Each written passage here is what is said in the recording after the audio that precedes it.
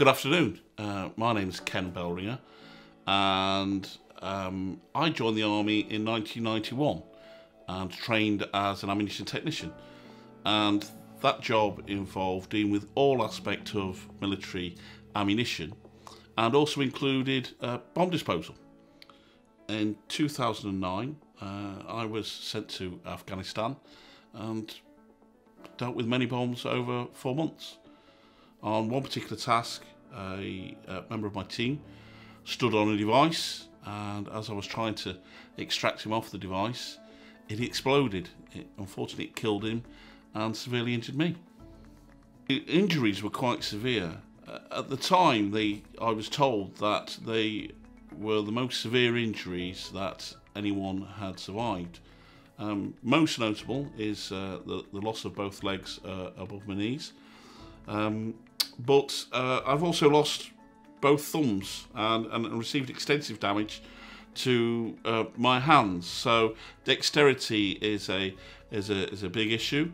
I received many other injuries, some of them which I've recovered from, but there is extensive scarring there. And I also received genital injuries as well, which is something I'm quite keen to make it more of a talking point and something that we're not naturally refraining from, because I believe it will be an issue for some in the future. I was conscious throughout the explosion, and you don't really think. You just on autopilot. I had my eyes tightly shut. I think my mind didn't want me to see my injuries in their rawest form. And I stayed conscious, which I didn't really think about. I just responded to everything that was going on there. And then I was in a coma for 5 weeks. And when I first came round, I was just glad to be alive. And I had fantastic support off the nurses and the doctors. But you have some very quiet times in hospital, and you go from being very fit, at the top of your profession, doing a job that you feel really good about, to being totally broken and busted up. And I just felt useless, that I could be no good to anyone. And actually I went through a period where I just didn't want to go on. I just thought there was no point going on.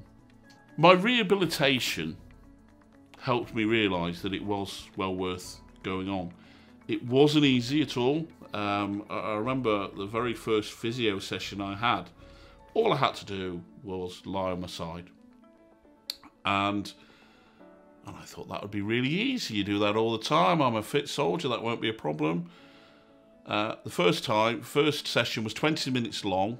All I had to do was throw my arm over, and I couldn't lie on my side. And that actually made me feel worse. And not only that, I was absolutely bathed in sweat. I had to be washed again. I had to have my bed sheets changed. And then the physio came back the next day, and we repeated it all. It just I just felt absolutely terrible. And then on the third day when she came back, I really didn't want to do anything, but she was so inspirational to me, and she just encouraged me and everything, that that I tried, and I didn't think I'd do it. And then I managed to roll on my side. And that was kind of like the turning point in my head. And it was like, oh, okay, that might just be a little thing, but where do we go from here? And it was quite slow in some respects. But then when things started to happen, it happened quite quickly. It was 18 months before I could sit up, because all my hips had been shattered and the muscle wasted, so that took a lot of physio. And then I was having lots of surgery over the years.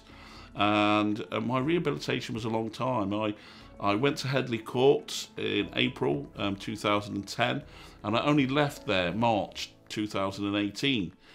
The last few years was trying to walk on prosthetics. Now, unfortunately for me, while I could hobble around the prosthetics room, which was a nice, flat, clinical environment, I eventually got to the realisation that I was never going to live with these in real life. I couldn't put them on because of the damage to my hands, and also because my left stump was so short, they were so exhausting to use that I could only go 20 or 30 metres before having to have a significant rest. So I came to that realisation that I needed to get on with life, and that was going to be life in a wheelchair. And fortunately for me, being part of Blesma, I had lots of other people who I could look to for advice and inspiration, and a realisation that despite being in the wheelchair, life still goes on.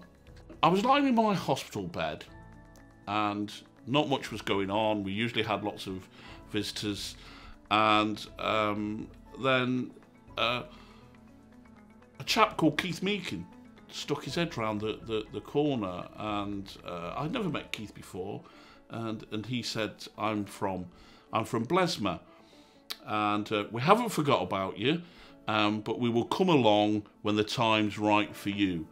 And that instantly made me feel really good.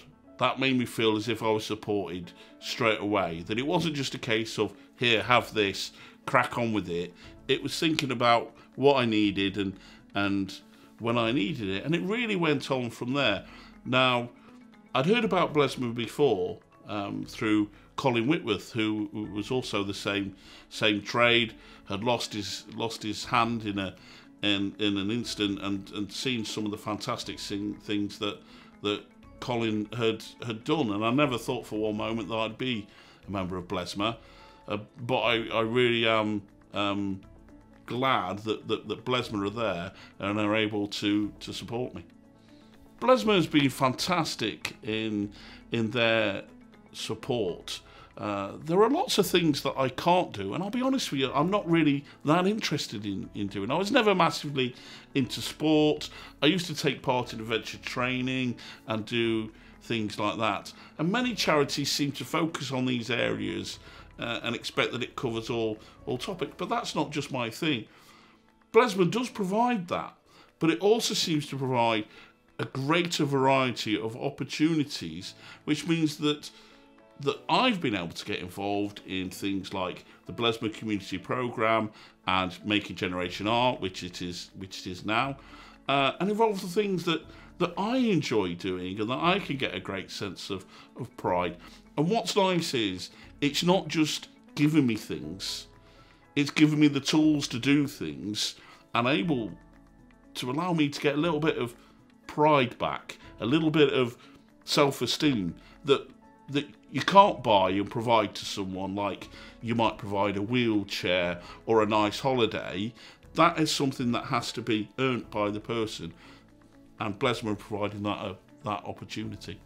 And as I get older and as there are issues there, I know that for the rest of my life I will be supported by Blesma, and that fills me with a lot of confidence.